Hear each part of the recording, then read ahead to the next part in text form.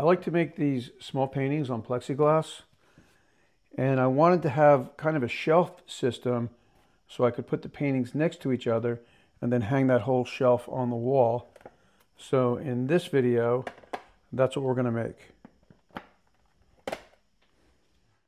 This is a piece of 1/2-inch plywood that I had.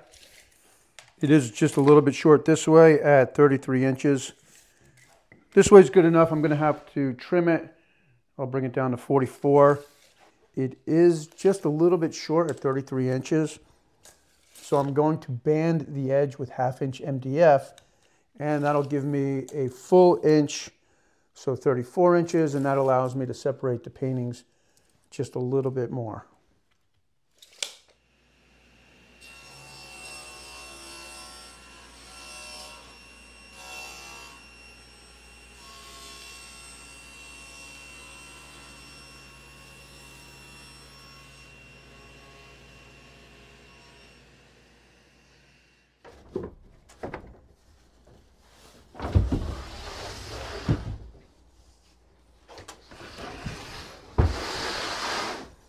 This piece of 1/2-inch MDF is the old outfeed tabletop. It was also a workbench top, so it's kind of messy. So first I'll go ahead and cut it into strips to band the edge. I'll also cut the strips to make the little shelves, and then I'll run them through the sander to remove any of the paint and glue that's on the old workbench surface.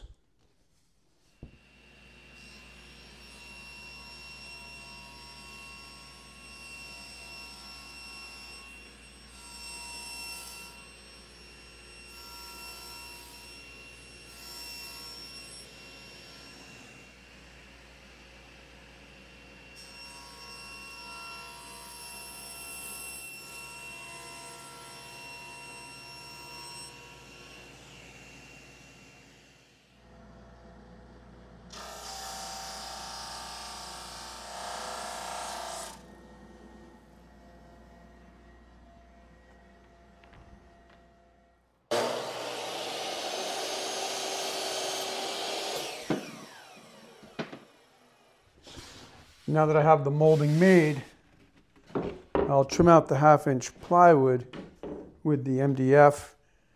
And this is a pretty good tip. I've talked about it a few times, but I'll show it again. Use your hand as a guide, and that'll make it easy to get a nice straight glue line.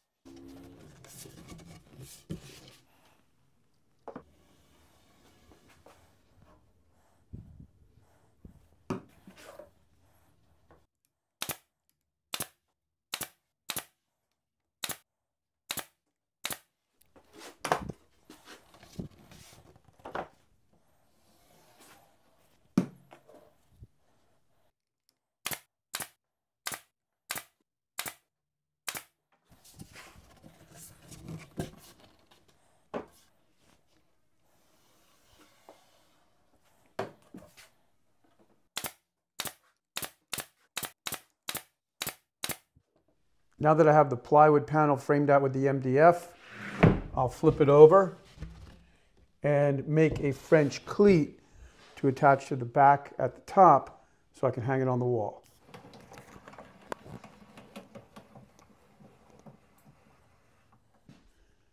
I've set the angle of the blade to 30 degrees.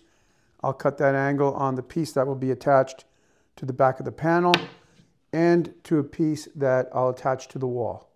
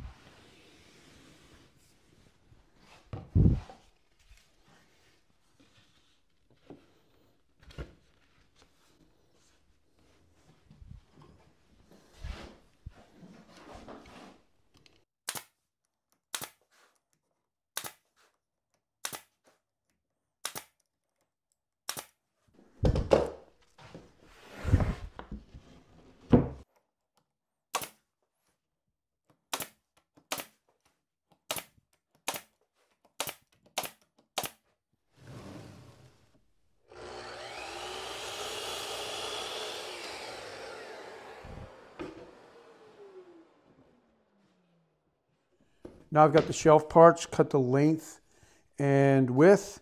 Before I attach them to the panel, I'm going to cut a groove at the front so the paintings can, or the bottom of the painting will sit into that groove and not fall off the shelf.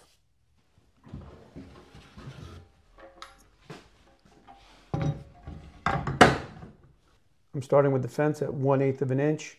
I'll make one pass on all the parts, then move the fence over 1/8 of an inch and make another pass, which will give me a 1/4 inch groove.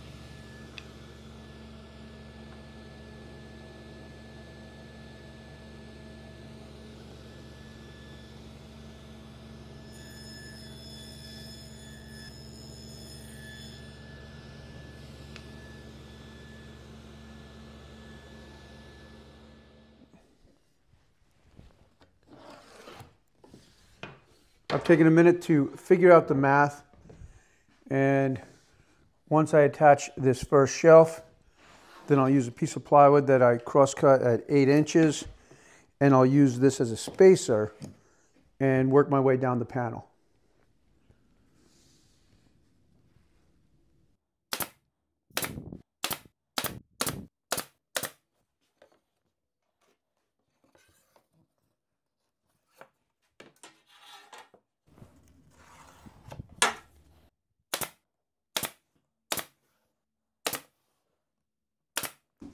I'm in the upstairs of the barn. This is the art studio.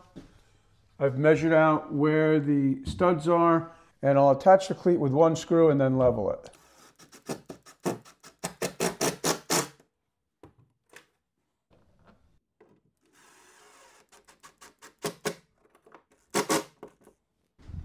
Now I should be able to just hang this right on the cleat.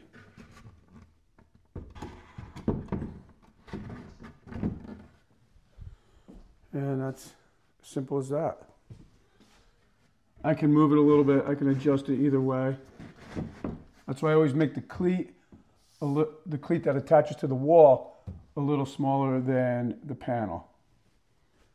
Okay, well, I'm pretty happy with this. It's kind of nice to make these small casual paintings that don't take up a lot of space.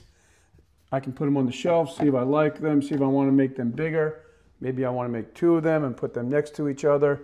That's kind of the cool thing. You could take 2 paintings like this and then decide, do I want to make them bigger or whatever. And as this fills, I'll just sort of move them to the side and make more. I like making small work because, again, it's not that much of a commitment. I am going to post more of a traditional painting video, I think Sunday, maybe tomorrow morning or Sunday. This is the painting, a very simple seascape. And the idea is to just kind of get people used to mixing color. Really, mixing color is, I think, one of the more important parts about painting. It's not that difficult. I like to break it down, keep it really, really simple. But as you can see, you've got a seascape here with just a few colors, not a lot of detail, not a lot of things that'll get you caught up in the weeds of trying to make something that's difficult. So I did end up making a painting downstairs for this frame, and I am going to put this painting for sale on my website. That's the other fun thing about making little paintings like this. You can make frames, and you can also make a frame system like I have right here. So a lot of times I'll make a painting that just fits right into a frame, because I think a frame often will help a painting look better, and that sometimes can give you the confidence to not be disappointed with the painting, maybe look at it a little bit longer. And also, if you can put a painting in a frame like this, then you can put it on a shelf or on a table, on a mantle or whatever, and kind of look at it a little bit, because that's really what painting is. It's kind of just about looking at things. And if you're a woodworker, you could easily make this frame system. And if you're not, I do sell these also on my site, and I'll have a link down in the description below. Fun little project. Hope you enjoyed it. Thanks for tuning in, and I'll see you next time.